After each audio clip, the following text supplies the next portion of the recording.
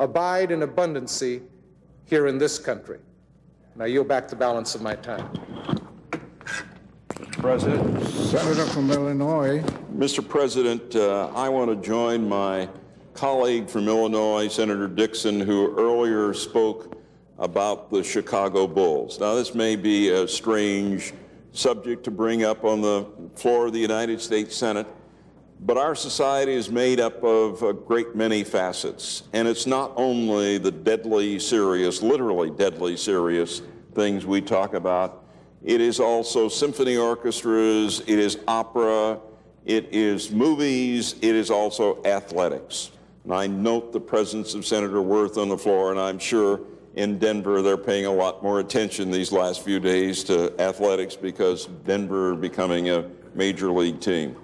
But while I confess I am more of a football fan than a basketball fan, I watched that game last night on television, and it was exciting, and it was great to see.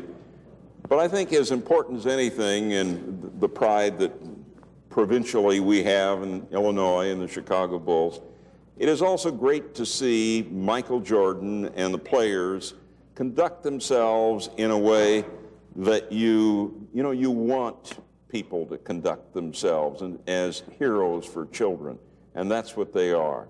I sat next to a 10-year-old on a plane coming out here, and he was wearing a Chicago Bulls hat, and he actually was from Denver, Colorado. And I said, "You're a Bulls fan?" Yeah, and he said, "Yes, anyone who's for the Lakers is weird." This was the 10-year-old said. Well, obviously that is not the fact.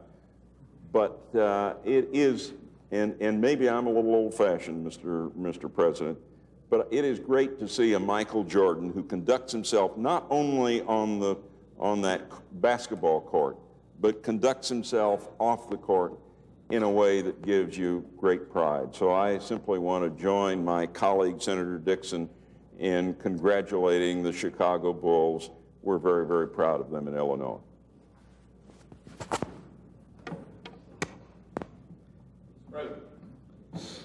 Senator from Colorado. Mr. President, I ask unanimous consent.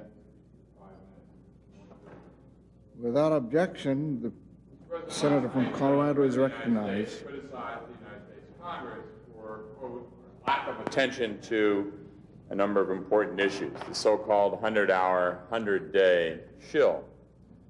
As those of us who've been working on this know, we have been working through a highway bill. The filibuster, of course, was led by a member of the Republican Party, and also working on crime and civil rights legislation, and some of us believe, we can accommodate that with the help of some of the constructive members on the other side and not get the crime and civil rights issues all tangled up in the sort of dark side of American politics of